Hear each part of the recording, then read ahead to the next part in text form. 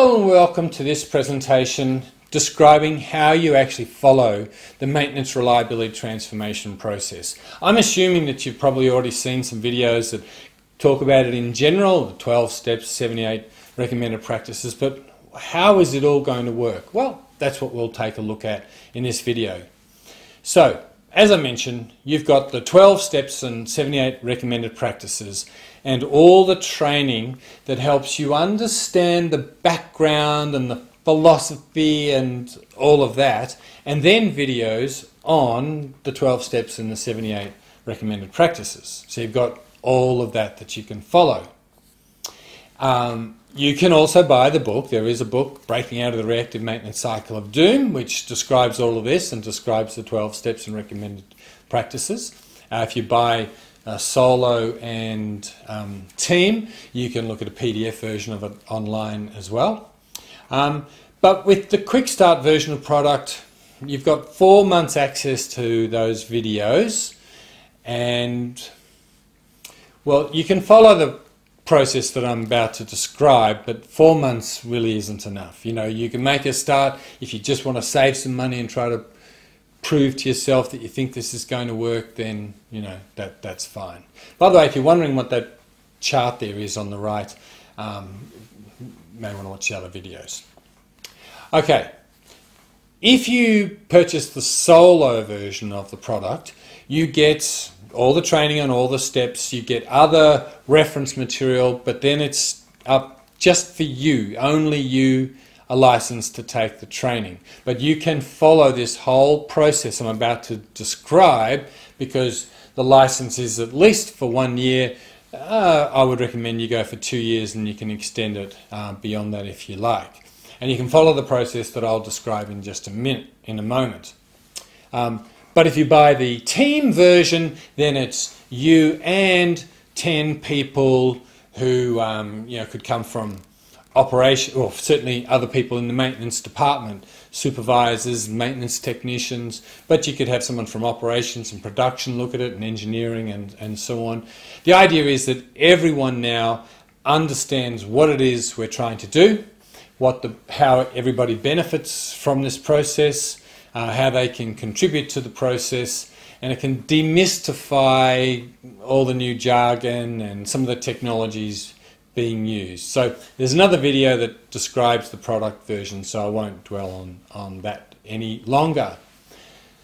So step number 1 of the MRT process is to take the introductory training. There's quite a bit of it, but that explains why does equipment fail, why do we have reactive maintenance, and what can we in general terms do about it. Now when I say in general terms, it's kind of what's covered on a lot of other courses to say these are all the things we must be good at. The trouble is, if that's all it does, you are then on your own to try and implement planning and scheduling and RCM and condition monitoring and all those other areas. You know, this process gives you the background and then says exactly what to do afterwards. So step 1 is to go through the introductory training so it all sort of makes sense.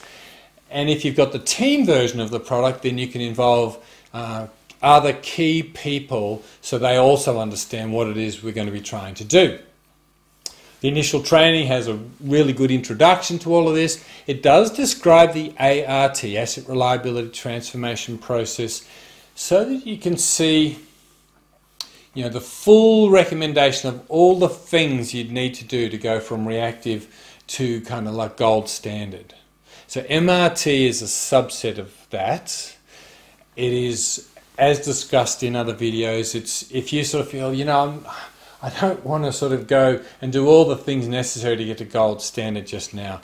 I'd like to kind of keep it a bit simpler, keep it in the maintenance department, and just get sort of the reactive maintenance. So then there's a lot of training on the sort of the fundamental knowledge, really gets into the details of why condition monitoring works, why equipment fails, how we know it's failing, you know, the difference precision maintenance and lubrication and all those things make. It's just good background information. And then a really good section on problem solving. You know, you're going to come across problems in your plant, the reason why the equipment's failing. And while the training will cover a lot of very common root causes of failure, like lubrication, the way it's operated, the way rotating machinery is aligned and balanced, and how fastening is performed, and so on, a problem-solving module goes into sort of root cause analysis and gives you a bit of a methodology to try and get to the root cause of why equipment fails. There's 8 hours of that training, and whether you go through it all right away is up to you, but I would recommend you do. It's really going to help you understand what it is we're trying to do without yet going into all the steps. I would suggest that you involve others, if you've got the team version, for this awareness training as well. Now, if you've just gone through the modules I just described, you at this point don't need to go through any of the awareness training modules, unless you sort of think, oh, what does that mean again? Tell me about infrared analysis again. Tell me about RCM again. Tell me about criticality again. Rather than jumping back into those other videos, these modules, the essential elements, toolbox talks, manager briefings, manager training, sort of deep dives into all these topics we talk about, and then skills training is actually mostly on vibration analysis. You can use that training yourself to get a quick refresher on those topics or to understand some of the topics in more detail. Obviously there's going to be overlap between this and the other training, but this is just sort of focused on individual topics. But you can get other people involved as well. Okay, so this awareness training is very interactive. You can slide things along and click and drag, and it's just a slide at the time rather than it all being video. Little interactive infrared camera and all these cool things, and lots and lots of 3D animations and all that in the videos and in these in this awareness training. Okay, so now hopefully people have an idea of what this is all about, and we're not going to go a long way with awareness training right now. We'll come back to that in a moment.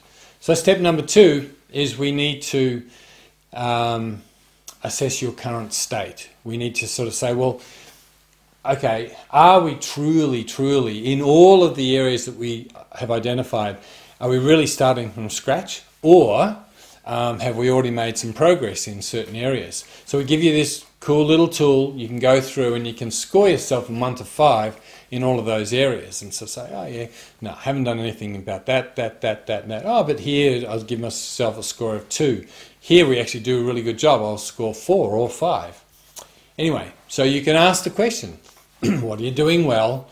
Where do you need help? And where do you need to even start? And the spreadsheet tool will help you do that. So this is what the spreadsheet tool main page looks like. Now this is actually the ART tool, and the control, the red one there and the 4th one down, is where you're going to be focusing your attention, in that area there. And with each of the recommended practices, you see them numbered down the side. This is just for the planning and scheduling, and this is just the first 11 of them. You can see there's a quick title, a description, and then that's where you can score yourself, from 0, which means you haven't done anything, 4, which means you're really doing well, and 5 means you're tip top, like maybe you are gold standard already. But there you can, it tracks when you're making progress so that you can trend that progress over time. You can assign tasks to people and tell if they're overdue and all of that. It's just a good, handy progress monitoring tool, but also a planning tool so that you can see who's doing what and who's behind and where are you up to date. So in this little bit, for example, there's 3 recommended practices. One was scored 4, which we're saying, 4 and 5 means you've kind of done it. 4 means you can improve on it, but 5 certainly means you've done it. Whereas anything below 4 means it's still definitely in progress. So there we can, we've got dates. We can say, well, we're hoping to be at score 4 by that date. You can assign it to people, in this case Mick Smith, and when you do that you will see this little colour-coded bar In this case, for the very first step, cooperation between operations and maintenance, the first bar means you're sort of 2/3 the way through, you're making progress, and then 1/3 is complete. And so it's just a handy tool. And when you choose to go on with ART, you can then fill out all the other bits as well. Step 3. Now we're going to go further with our sort of awareness training. I talked a little bit about this in step 1, but we're going to use the same training I described to bring in other people. And again, you can do these things in parallel, but certainly while you're making your assessment and you're talking to people, you can start involving a few more people so that they understand what you're trying to achieve. Now that we understand what we're trying to do, we've involved a few people and so on, we're going to start at step A, the first step, recommended practice number 1, which I'm not going to go through every recommended practice now, but the point is, the training, you'll play the videos and you can see what it is you're supposed to be doing, why it's important, what we're recommending that you do. And when you go through that, you can then make an assessment. I mean, we've sort of been through an assessment step, but you can certainly look at it and say, well, do I need to get started in that area? Do we already have some progress in that area? And you can score it. And then you're going to, look at the training, make the changes necessary, and record your progress. With some of these recommended practices, it's going to take time to get to a high level of proficiency, where you're really doing it well. But you can say that maybe right now I'm going to give myself a score of 1 out of 5. But then I'm going to do what the recommended practice videos say that you should do. So you will do them. It might mean that you're investing in a CMMS, it might be that you're creating a master asset list, you might be doing something with spares, doing something with condition monitoring, whatever. And as you make progress, you can go back to it and say, I'm giving myself 3 out of 5 now. Hey, we've been doing this for a few months now, we're doing it quite well. We'll give ourselves 4 out of 5.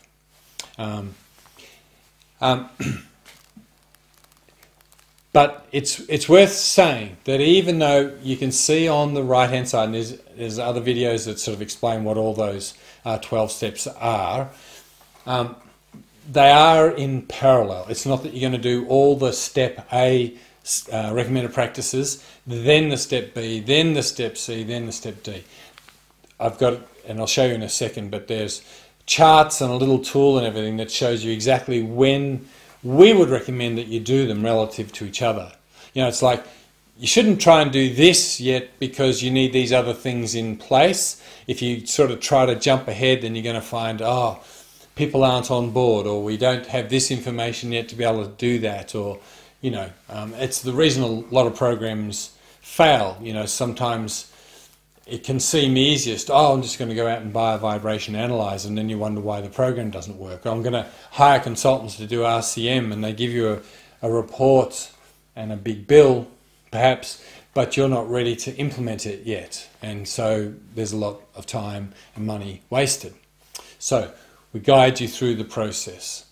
And of course, once you've done recommended practice number 1, you can look at recommended practice number 2. As I say, these things are in parallel. We can start 2 and 3 and 4 before we've finished 1, and there's lots of training on all of this. But we can certainly, if it's not something that you're going to do, you can say, well, Sally's going to do that, Fred's going to do that, and you can assign the tasks and make sure that they actually do get done. But I do want to say, okay, so then the next step is to do step A, recommended practice number 3. It might seem like, oh my goodness, 78. But there really are more than 78 things you have to do, because we are going to be doing condition monitoring to see the future. We're going to be implementing lubrication and cleaning and precision maintenance tasks so that we have fewer failures. We're going to have planning and scheduling, so everything's organised and people are following procedures, really much more efficient work. We're going to have spares management, so we're not wasting money, but so the spares are in good conditions and we're not wasting time. We're doing PM optimization, so we know we're doing the right work. There's just a lot of things we have to do, and we should do them in the right order in order to have success. And then one day we'll get to the end where we're doing, step L, recommended practice number 78. And you can go, high fives everyone, we're there. But in truth, even though you might start recommended practice 78, it might mean there's a lot of other recommended practices where you've made some progress, you're reaping some rewards from it, but you can get better. So you might be just giving yourself a score of, 3 out of 5, so we can keep making improvements. In some cases, the recommended practices are really just asking you to make an assessment of how well something is functioning, and in other cases, most cases, they're saying, this is what you should do, this is how you should do it, this is why you should do it, this is when you should do it. So all it leaves is for you to go and do it. And as I mentioned, there's overlap. The little orange, so there's, I don't know if you can see it very well in the video, there's 52 little boxes there, and we're sort of saying, recommended practice number 1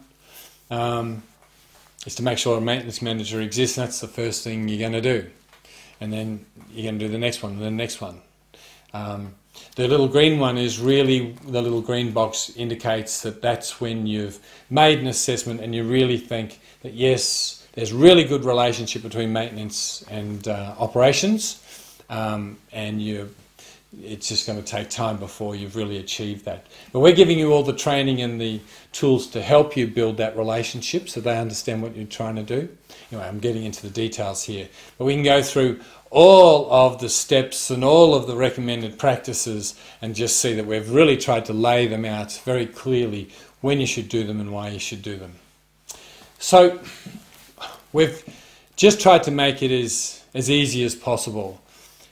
Too many really good people who have been on other training courses or our training courses, our previous training courses, really working hard, really wanting the best of their programs, just have not had success. They've gone months and years and still they would say, we're still having a lot of reactive maintenance. Our condition monitoring program is okay, but the planning and scheduling doesn't work very well, and and then programs get cancelled. And we really want this to be successful. We want you to be successful, and we think this is the best way for you to have success, to just guide you through the process step by step, trying to make it as clear as possible so that you can be successful. So I hope that helps you to understand what the training is going to enable you to do and how it's going to work. And I hope you agree that it will help you be successful ending the reactive maintenance in your plant.